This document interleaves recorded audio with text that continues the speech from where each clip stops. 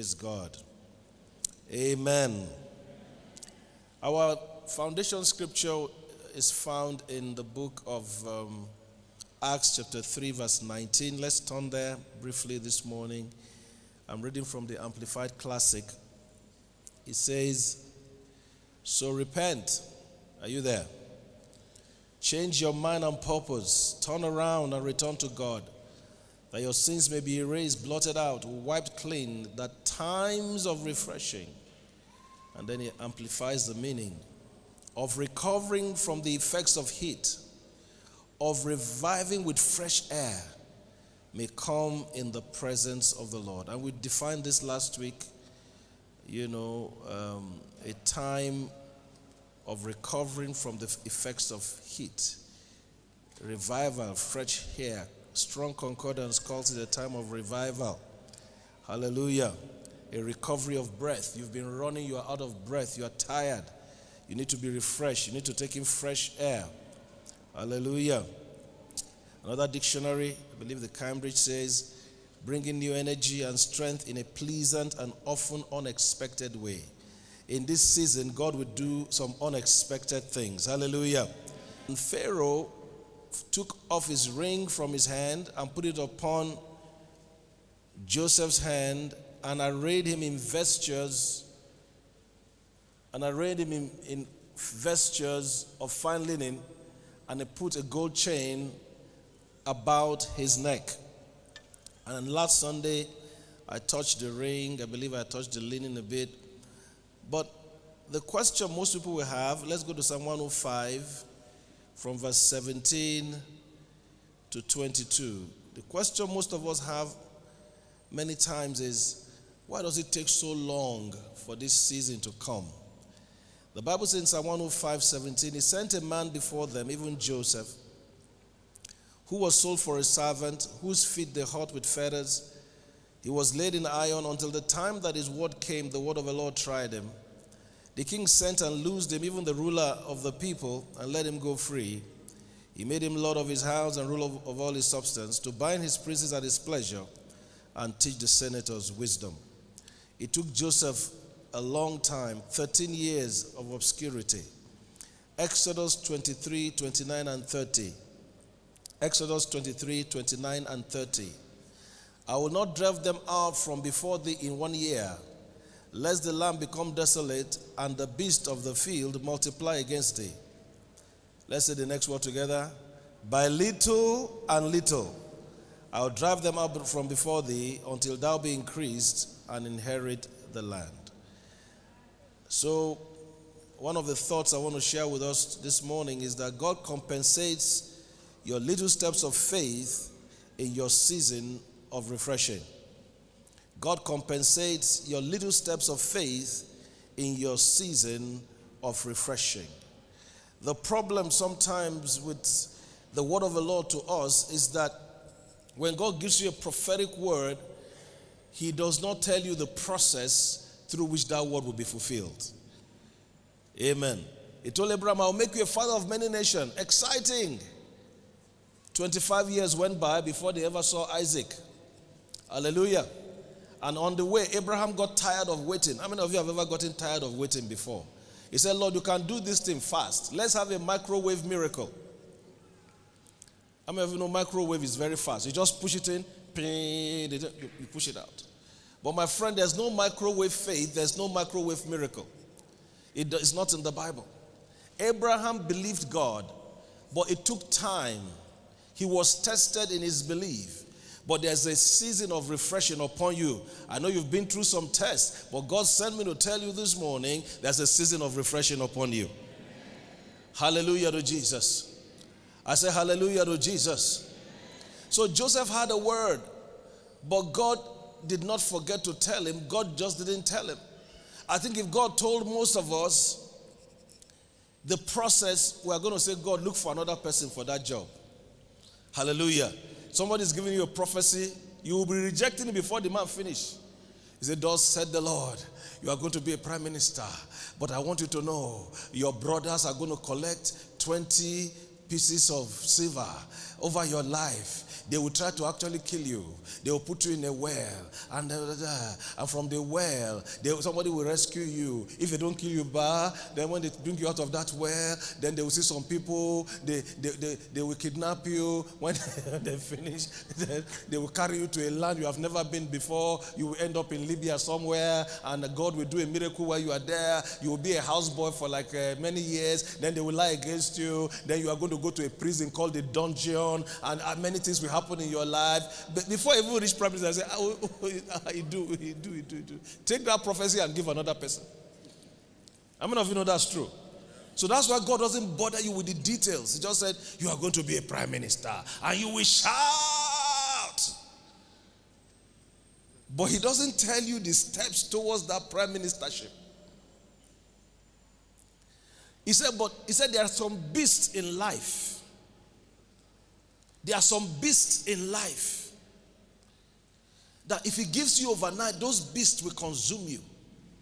He told the children of Israel, listen, I can give you that land in one day, but the animals there will be more than you, and they will overcome you.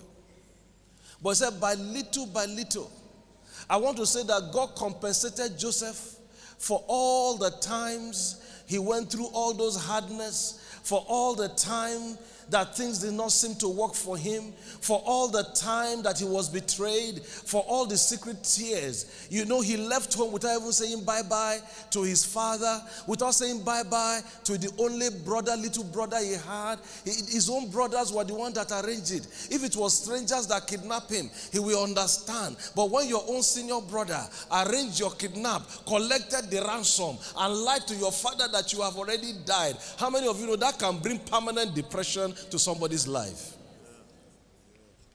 But the boy says, listen, I am saying he that is invincible. I'm going into Egypt, but I'm not going alone. I'm going into Egypt, but God is going with me.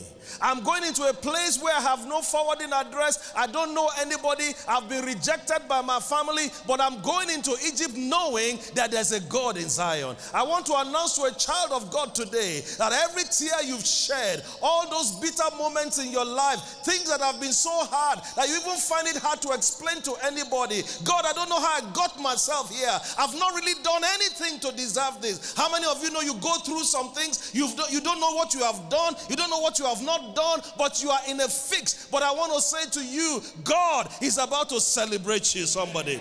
I said, God is about to celebrate you, somebody. God is about to celebrate you, somebody.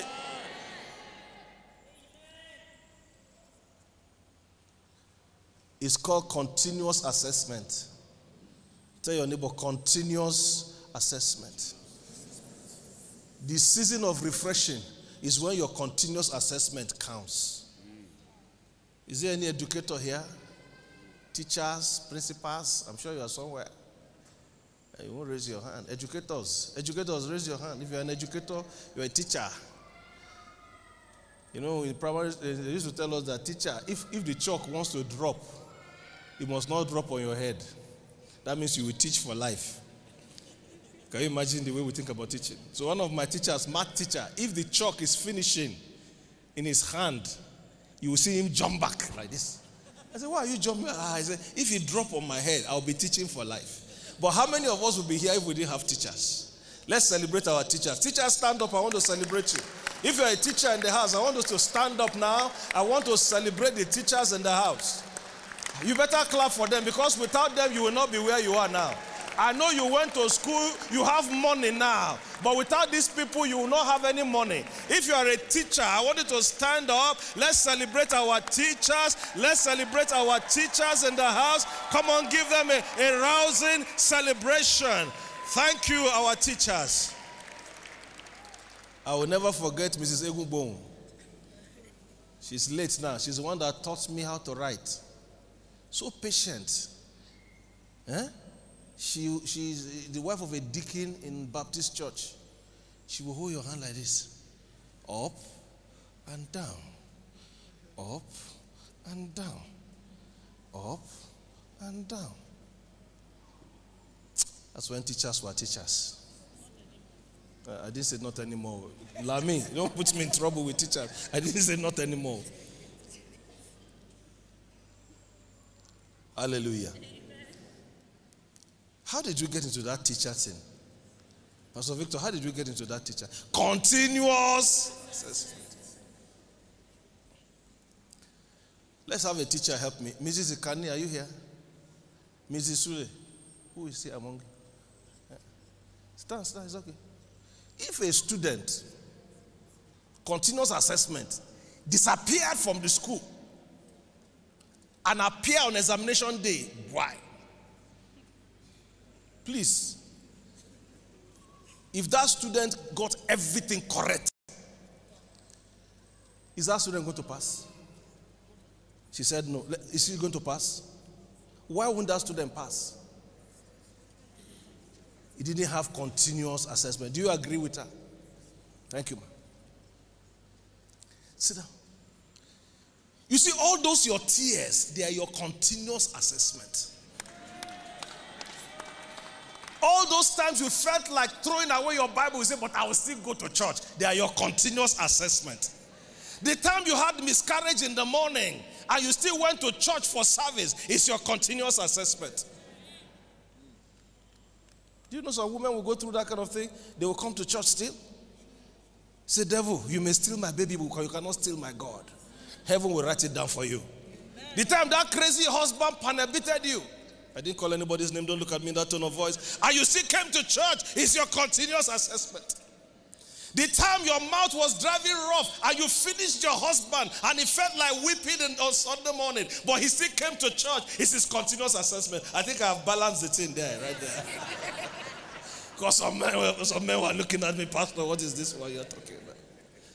But all those difficult moments in our lives, when we stay true to God, the Bible says God will even store your tears in a bottle.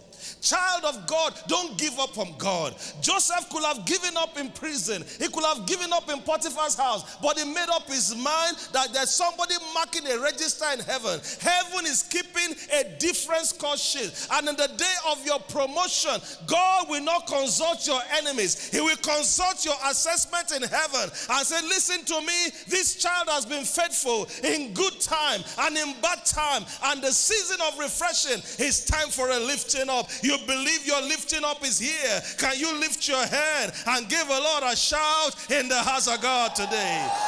It's my season of lifting. Can somebody give a Lord a shout in the house of God?